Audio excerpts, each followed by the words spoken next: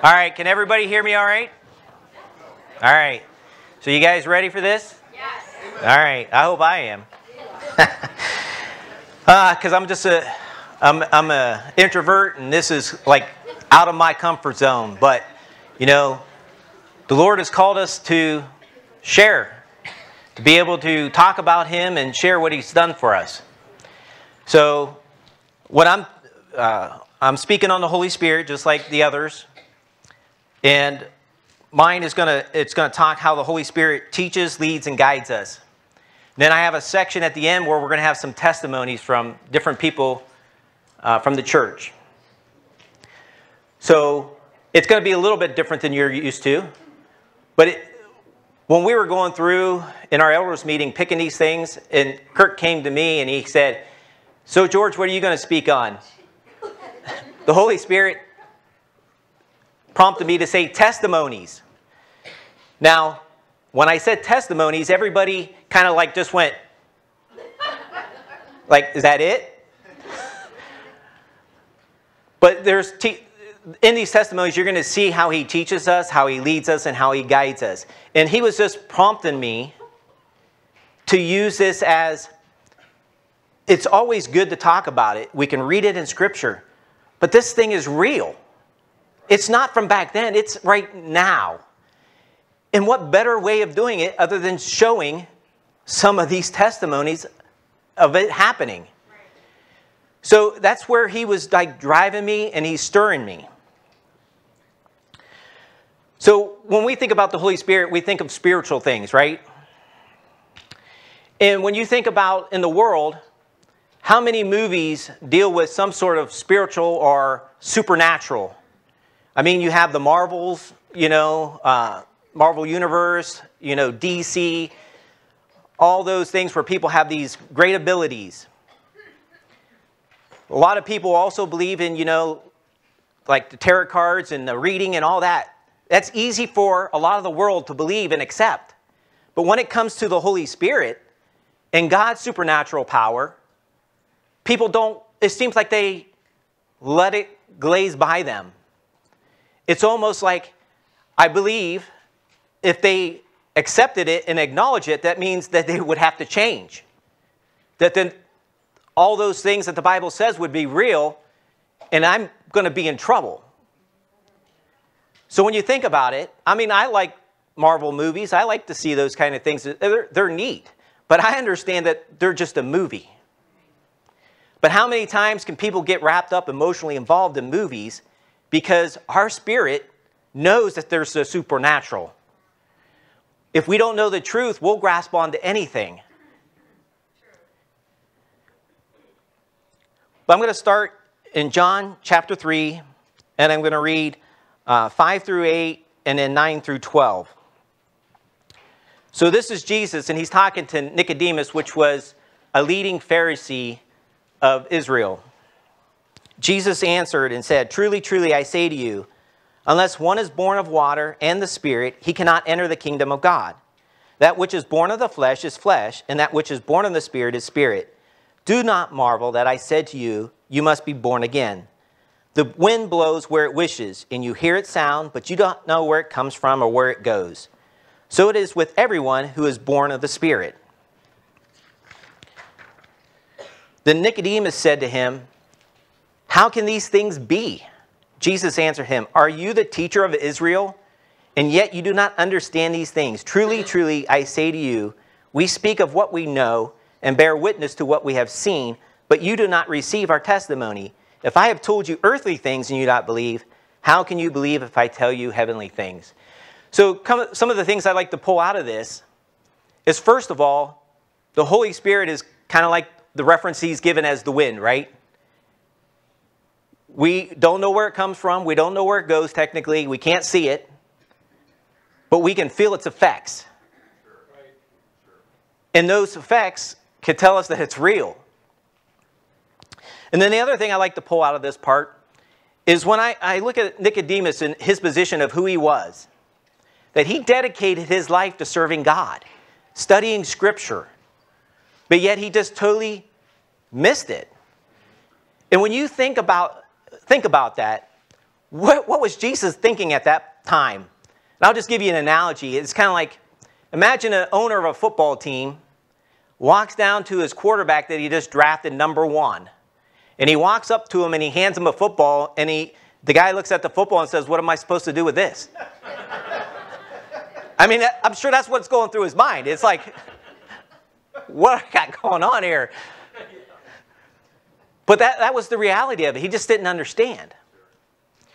Well, as we go through these scriptures, you're going to see the Holy Spirit can make these things known to us. And this is how we start to understand how the Lord uses the scripture and how he uses the Holy Spirit to start to reveal these heavenly things that our minds can't understand. So let's go to Acts 13, verses 1 through 4. Now there were in the church of Antioch prophets and teachers, Barnabas, Simeon, who was called Niger, Lucius of Cyrene, Manaen, a lifelong friend of Herod the Tetrarch, and Saul. While they were worshiping the Lord and fasting, the Holy Spirit said, set apart for me Barnabas and Saul for the work to which I have called them. Then after fasting and praying, they laid their hands on them and sent them off. So being sent out by the Holy Spirit, they went down to Seleucia, and from there they sailed to Cyprus. So here the Holy Spirit has given them direction, guided them who to send, and sending them off. So here we can see the Holy Spirit and how he is starting to use those things that we were talking about. Leading us and guiding us, directing us, teaching us.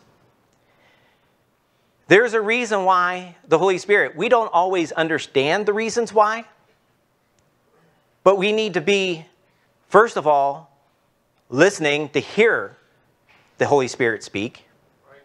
And then when we do, even if we don't understand it, we need to learn to obey. Because it comes to just like Nicodemus, he didn't understand. Our minds aren't always going to understand the whole big picture. But let's look at it this way. If you were working for a boss, and the boss gave you some direction, does that boss need to explain to you every little detail all the way down to the end of what the reason why you're doing what you're doing? No, they give you something to do, a task, and they expect you to do it.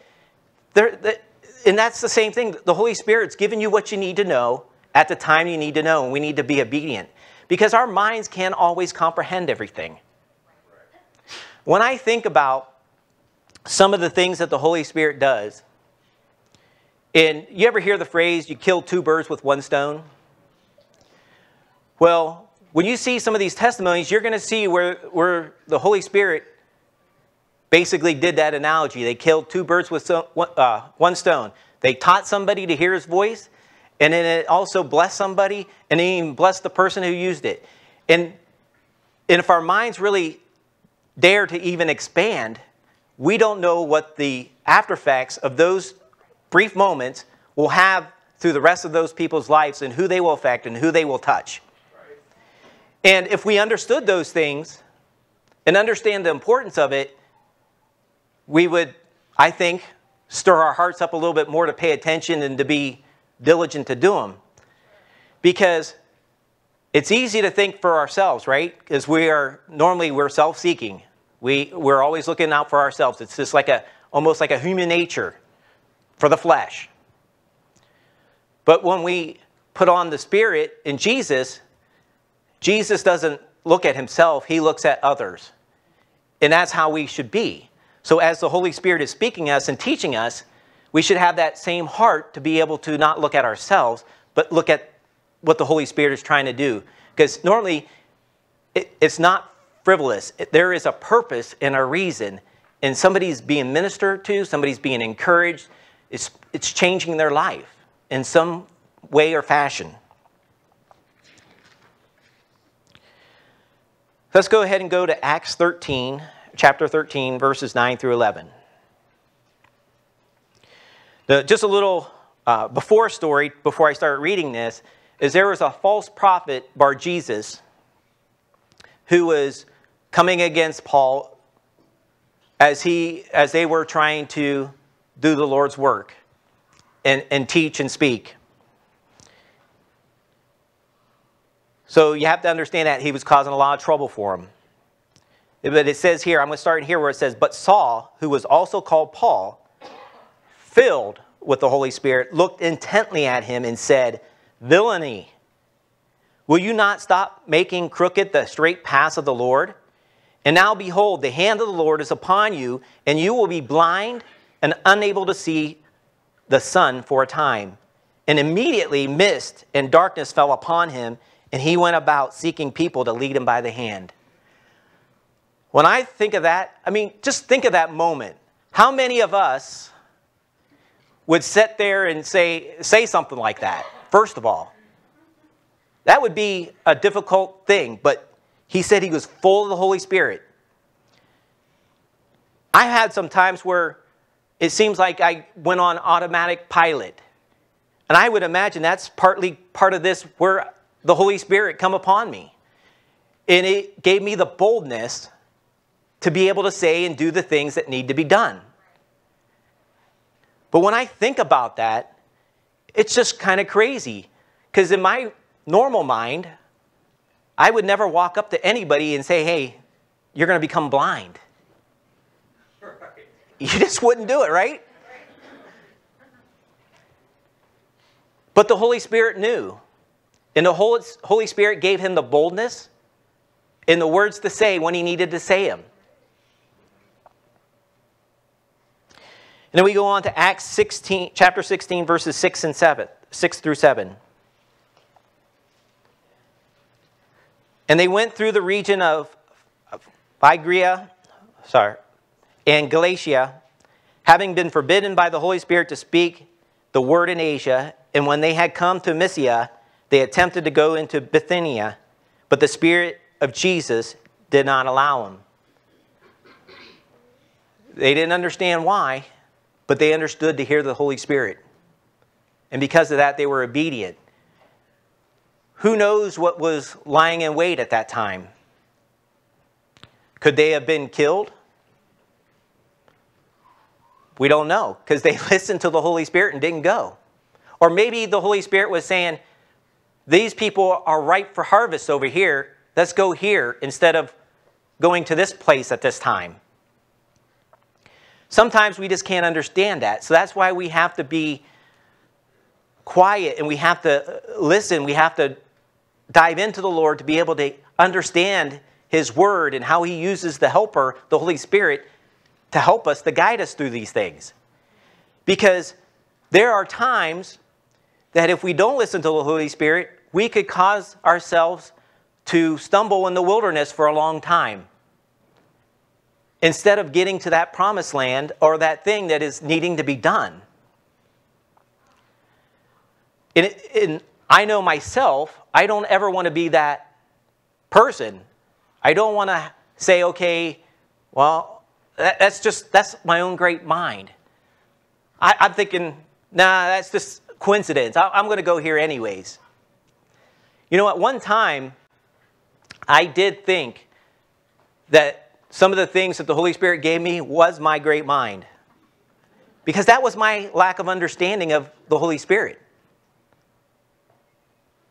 And I'm glad that he showed me. But when he did, he actually showed me through some very humbling and hard, difficult times, because I was just stubborn, thinking that it was me, instead of believing that all good things come from God. And it's just kind of something how the Lord does that, how he changes us. But your heart has to be soft and willing to want to hear and to want to do.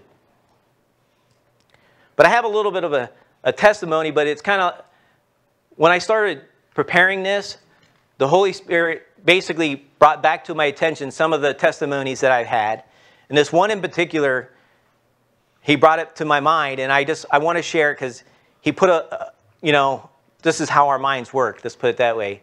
But there was one time we were worshiping up front, Jen and I, and as we were worshiping, the Lord spoke to me and told me that the Holy Spirit told me that he gave something to Jen. And as we were worshiping, I just kind of did one of these numbers. I looked over, to see what was going on. She looked normal. I was kind of looking to see if she was like tearing up or getting emotional or excited or something. But she was just normal, just raising her hands and worshiping. So I'm like, okay. And they said, I gave Jen something. So I said, okay. So I reached over and I said, hey, Jen, the Holy Spirit just told me he gave you something. And she says, wow, I was just praying in my head. The Lord gave me something, and I was just praying for confirmation. So the Holy Spirit was able to read my wife's mind. And when you think about that, I never thought about it till this was brought to my mind. I'm thinking, Lord, you can use the Holy Spirit to read my wife's mind? Why haven't you helped me out beforehand? Help a brother out. Throw me a bone. You know what he says? He's going, George, I have. You're not listening. Change those batteries in your spiritual hearing aids. It's in the Word. But anyways, isn't it something how he can like bring those things back to stir us up, but yet he can also still teach us even in those moments when I'm saying, hey, why can't you help me out more? But it's just kind of like those things. It's just neat. And it's just, I can't put a word on it. That's why I get so excited at spiritual gifts. And not just here, but other places. And I'm always looking for it. And I'm going to tell you, like I told you earlier, I'm an introvert. I'm a quiet, backwards person that if you notice or watch me, I'm not one of those people that are looking for the limelight or wanting. But I've told the Lord, I said, look, I said, you use me, I'm going to go regardless of the situation. I don't care what I look like, what the result is. I'm just going to be obedient and walk in it. And when you think of some things that the Lord has done in the Bible, just think if they questioned and did not walk in it. What would be missed out on? And I don't ever want to be that person to not hear and obey to do it.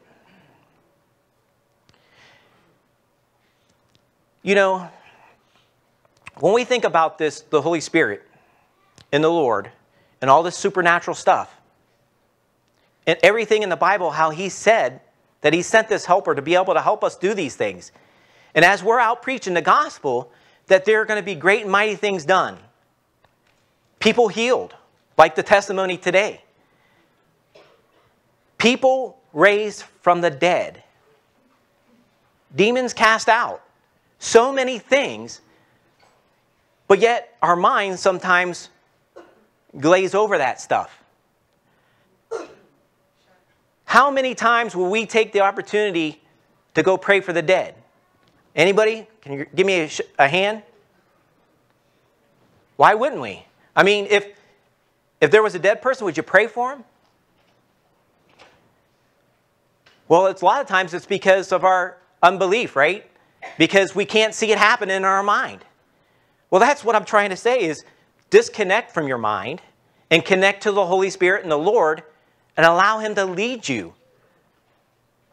Because the Lord is wanting to bring glory to his name. He's wanting to reach people. And the lost is reached through sometimes these miracles of these things happening. So that's why I'm bringing an importance to let the Holy Spirit lead us, teach us, and guide us. Because if we don't, there's lost souls out there. And this is how he sometimes changes hearts. Just like the woman at the well. He told her everything about her that she knew that nobody could, and it changed her life. And she went into the town, and it changed a town's life.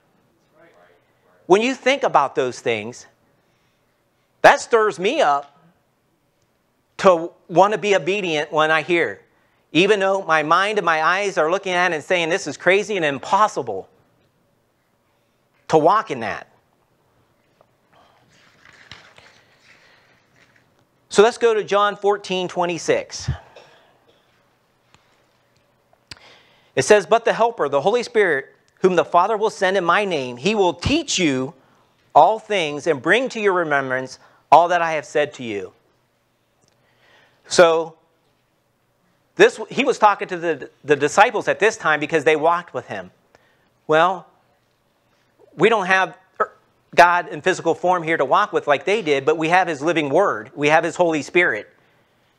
So if you want the Holy Spirit to bring remembrance, guess what that means? You got to be in the word, right? You got to be in the word, seeking what the Lord is saying.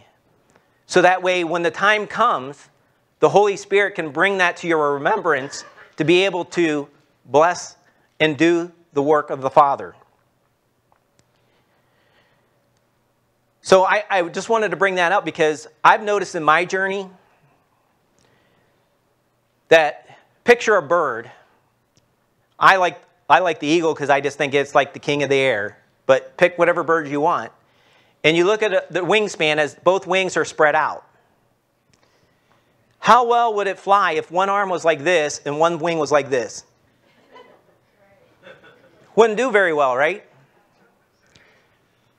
Well, a couple people, Rayo and Kirk both used this analogy here not too long ago, and it just kind of stuck in my mind is, you know, the two wings are kind of like the Word and the Holy Spirit. We need to be strong in both of them to be able to fly and do the work of the Lord. If we are strong in the Word but weak in the Holy Spirit, we can flap really good over here, but we're not using this part of it, right? And if we're strong over here and we're not over here, we don't have the Word to balance this out, then we're not going to do very good either. So the reason I'm bringing that analogy up is because it's very easy to want to say, well, I'm good at the Word. I'm going to read the Word because it's easy, right? Because I can see the page, I can turn the page, I can look at it. But the Holy Spirit, we can't see. It's like the wind blowing around. So we don't always understand it. So sometimes that makes it difficult. But both of them need the same amount of emphasis to be able to fly, to be able to soar. And sometimes we don't see that. So I thought that was a really good analogy because I'm going to tell you, I was like this. I thought I was very good in spiritual gifts, but the Word was like this. So the Lord said, hey, George, you need balance. You're not balanced. I can't use you in the way that I need to use you if you're not balanced. Because, buddy, if you came to a cliff and jumped off, you're going like that. And let me tell you, when you're going to pray for somebody who's dead to see them raised, you're standing at a cliff getting ready to step off. Do you want to do this? Not saying that I'm telling people to go pray for the dead, but I'm just saying, you understand my point? Those things, we should be expecting them just as much today as it was back then. The Lord didn't change. He's still the same. He's still wanting to do all these things, and He is. But I don't know about you, but I want to be a part of it. I want to experience it. Because that is just showing His awesome power and His glory, and to see people's lives changed. I saw what He's done for my life, and I'd like to see it happen to others. Let's go to John 15, verse 26. It says, but when the Helper comes, whom I will send from the Father, the Spirit of truth, who proceeds from the Father, He will bear witness about me. Just backing up some of the things we were just talking about. The Spirit will show the Lord. It will bring Jesus out when you're used by it, and people will see it. I've actually been having some things happening at work because I've been getting this wing bigger to go along with this wing. I used to go around and I used to think that, man, Lord, I wish you would send me the opportunities. And that's literally what I was doing. I was like, Lord, send the opportunities. And I would go around all day looking for opportunities. I never found any. or they were very rare. Well, what the Lord showed me is, as I started growing this wing, I don't even have to look for the opportunities. They're falling in my lap. They're just happening. It's not even like I'm looking for them. It's just like it just starts flowing out. My boss came up with this thing where she's having all the managers sit down with their employees that report to them and she calls it a kumbaya meeting. Kind of like get to know them, build relationships, team building. And at first I was pretty reluctant because that's not my personality.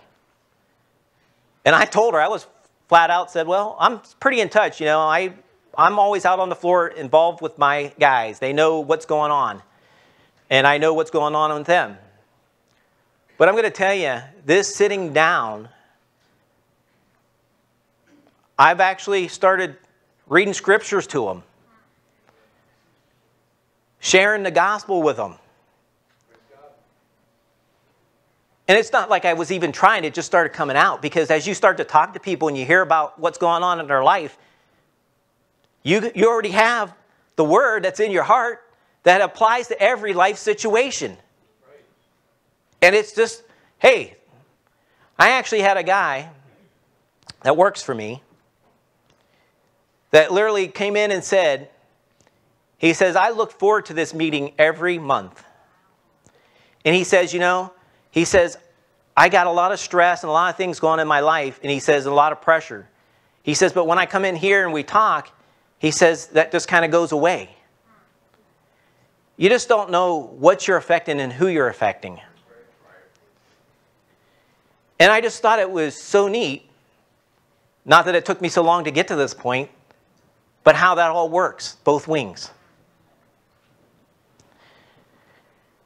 So I would just encourage you guys, even though we're talking about the Holy Spirit, that we really need to be in the Word as well, just as much. Acts 8, chapter 8, verses 29. And I only have a little small part on here, because probably most people have heard the story, but what's happening is Philip was walking, and the Holy Spirit basically talked to him, and the Spirit said to Philip, go over and join this chariot. There was an Ethiopian in the chariot, and he was reading out the book of Isaiah. And when Philip went over there and he heard that, he asked him, you want to know what you're reading? And he did.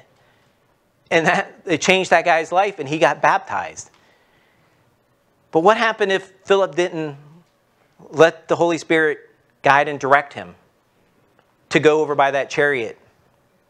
That guy, who knows how long before the Lord would have sent somebody else? That he was sitting there reading that and not understanding it. His heart was wanting to understand it. So the Lord provided Philip to help him understand it. Let's go to Romans chapter 8, verses 26 and 27. Likewise, the Spirit helps us in our weakness, for we do not know what to pray for as we ought. But the Spirit himself intercedes for us with groanings too deep for words. And he who searches hearts knows what the mind of the Spirit, because the Spirit intercedes for the saints according to the will of God. The Spirit knows, like he knew what was on my wife's mind, what was going on in that chariot. He knows. And we may not know what to pray for when we're praying for somebody. But if our heart is sensitive to hearing the Spirit, he will speak to us and teach us and tell us what to pray. And I even have a testimony on that as well. It's just neat because when I said the testimonies, I was given 5 specific people to give testimonies. And it was neat because, I'll be honest with you, when you ask for people to give testimonies, sometimes you don't always get participation because it's not easy to stand up here. And I don't blame them. But all of them said yes, and they all did it. Normally you would think you'd be lucky if you got 80%. But 100 for 100. I didn't have to go to plan B. Everybody that I asked, first time, it happened. because that's the Holy Spirit moving. So he's wanting you to see specific testimonies. And when I started to sit back and I started looking at it, I can see why. Because it touches different ages, different genders, different types of backgrounds that we can all relate to, that we can have some sort of understanding to make it more part of, oh, that's attainable for me. So it should be ready for the testimony. So we're going to go ahead and do the testimonies, and then I'll sum it up after that. Years ago, from time to time, a name of someone would pop into my mind. And I started recognizing when it would happen repeatedly that maybe the Holy Spirit was prompting me to pray for someone or encourage them, maybe to send a note, something along those lines. But I began to recognize those promptings as the Holy Spirit. And so one fall, I was going to make several pumpkin rolls. And as I was pulling together the ingredients and the recipe, my neighbor's name popped in my mind. And I kind of dismissed it at first, and then a few days pass, and as I go to make the pumpkin roll, her name pops in my mind again. And I thought, boy, this has happened twice now. Maybe there's something here the Holy Spirit's wanting me to do. So I make the pumpkin roll and I call my neighbor. Now I'm a little reluctant to call her because upon meeting her a few years earlier, she explained to me that she had allergies to about 15 to 20 different environmental or food ingredients. So I was a little skeptical that she actually would want the pumpkin roll or even be allergic to some of the ingredients. So anyway, in the phone call, I asked her if she's familiar with pumpkin rolls, and she says yes, and you know, the one with cinnamon and pumpkin and cream cheese in the middle, and she was familiar. In fact, it was one of her very favorite desserts. And she explained to me that she had a friend who had made one for her every year. And this year her friend was too sick and she was unable to make that pumpkin roll for her. So I asked her if she wanted the pumpkin roll, and of course she did. And my heart was blessed that, you know, there was a part of me that was reluctant to call her because I wasn't sure she was even gonna want the pumpkin roll. And I could have decided to go with that feeling. Instead, I obeyed the voice of the Holy Spirit, and my neighbor lady was blessed, and the Lord just confirmed again that that was his voice speaking to me. It was such a blessing. About 4 years ago, my family and I brought home a puppy, and we named her Olive. After we had her for about a week, one night my mom was letting Olive out to go to the bathroom, and Olive got scared and lay shut from my mom's hand.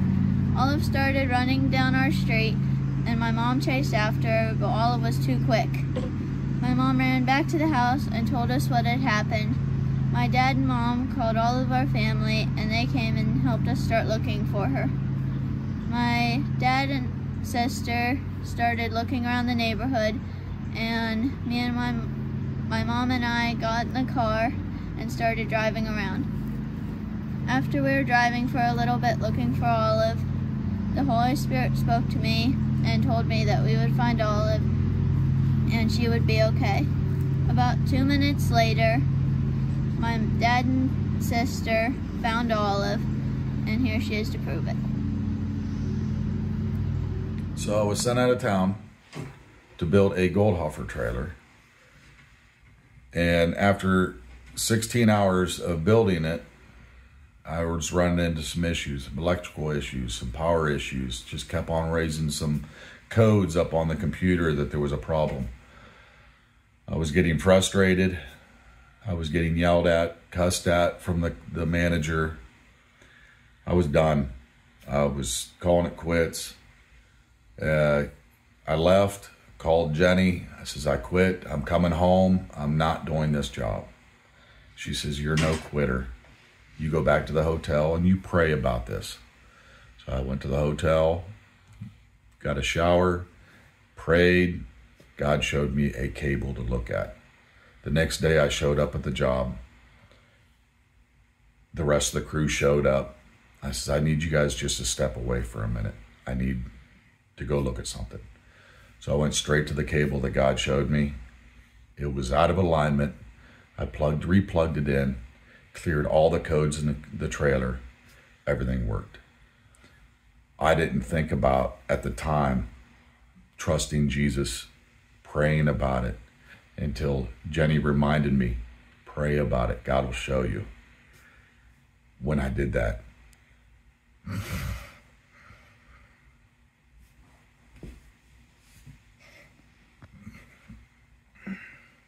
He shows you what we need to see. And I forgot that when I had those problems. Just pray. God will show you the answers.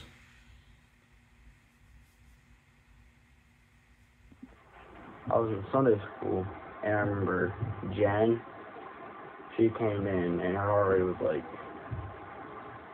super high, and it was not good. So I had everyone pray for her. Well, they're gonna lie, everyone was like, can I pray in my head? Can I pray in my head? And I decided, and like, I felt like the Lord was telling me to pray out loud. So I did, and He also, and while I was praying, when I got to me, he told me to pray against things that were spiritual. I prayed, and I just kind of like a child's like faith when I was young. I just had like a faith of like a child that He was going to heal her. I just believed it, that it would just happen. Like I was expecting Him to do it, and she was healed. So a little bit of a backstory. Back in July, John and I planned to backpack the Grand Canyon.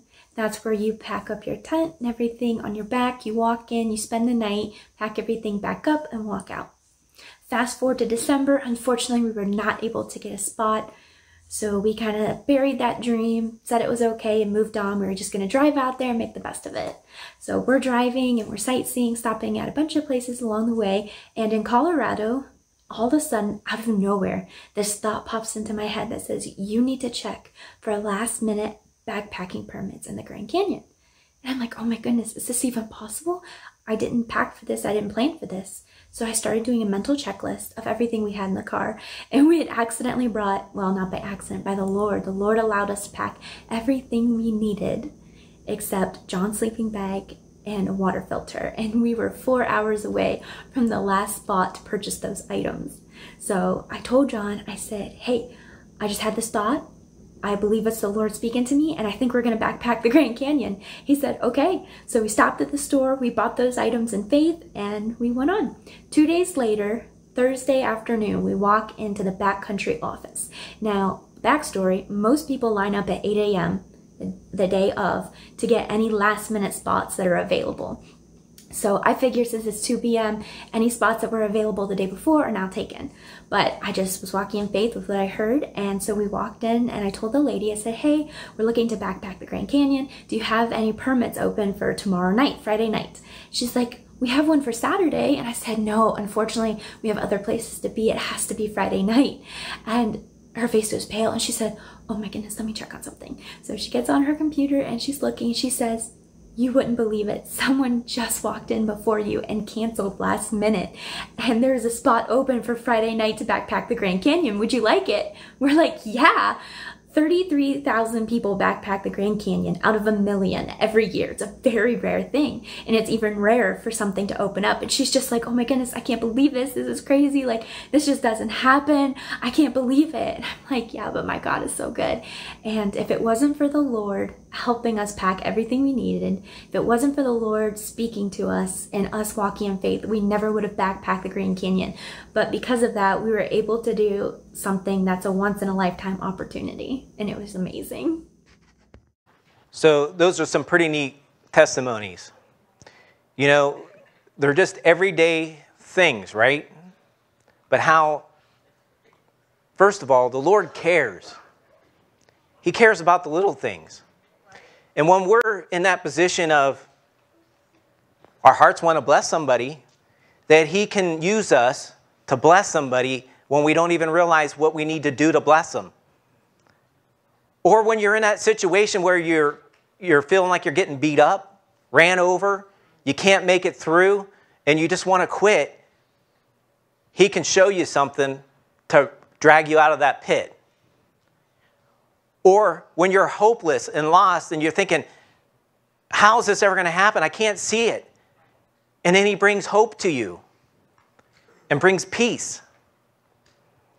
How when you're in a situation to pray and you don't know what to pray, he can tell you how to pray and what to pray. And then in the meantime, you get to see somebody to be healed. Or you're going on a trip and it's something that means a lot to you. And you think that it's not going to happen. And he says, watch this. And he makes it happen. The baseline to every one of those testimonies and every testimony that I've ever heard has a foundation of love. It's because God loves somebody and he cares and he doesn't want to see them lost, hurt, feel hopeless, or abandoned. That is a common denominator when I hear the testimonies that the Holy Spirit is showing me in this. But this is kind of neat. The Lord gave me a fresh testimony just here recently. And it's kind of neat. I got to share it. Well, about a week and a half ago, well, actually, that was even further than that. It was probably about 3 to 4 weeks ago. We have a piece of equipment at work that broke down, and it destroyed part of the machinery. And the maintenance guys went out there, and they fixed it and put it back together, but the machine just would not run right. So production supervisor and the people who run the machine every day worked on it for 2.5 weeks trying to get it fixed. And they couldn't get it fixed. So the supervisor comes to me and he says, look, I don't know what else to do. He's throwing his hands up. He's done. So he asked for my help. I said, okay. So I went over there and I started troubleshooting. And the first thing I did didn't work. And then I got another idea and I was going to do that one. And I told the maintenance guys, this is what I want you to do. When you come in the morning, I want you to go over and start working on this situation. So I go home and I go to bed. And as I'm waking up, the Holy Spirit actually shows me what is wrong. Literally shows me. Now, I'm coming unglued inside because I already know this is the Holy Spirit and this is going to be neat. And the reason I'm coming unglued is because the 2 guys that are working on it, one, the guy in the last year almost died twice. And I've been witnessing to him. The other guy is a Jehovah's Witness and doesn't believe in the Holy Spirit. So I know they're going to be at it first thing before I even get in there. So the Holy Spirit wakes me up. I get ready. I get in there just in time. I walk straight over there before they done anything to the machine. I walked right over to them and I said, the Holy Spirit told me this was missing. It's right here. Take it apart. You're going to see it's missing. And then I walked away. I walked straight over to the operations manager's office and I walked in and I said, hey, now this guy goes to church. He's a believer. I said, the Holy Spirit woke me up in the morning and told me this is what's wrong. This gasket is missing in this machine. And he looks at me and he says, George, you're thinking way too much about this place. I'm not thinking about it, it's the Holy Spirit. But here, this is what I'm saying. He's a believer that reads the same Bible that I read, and he doesn't see it.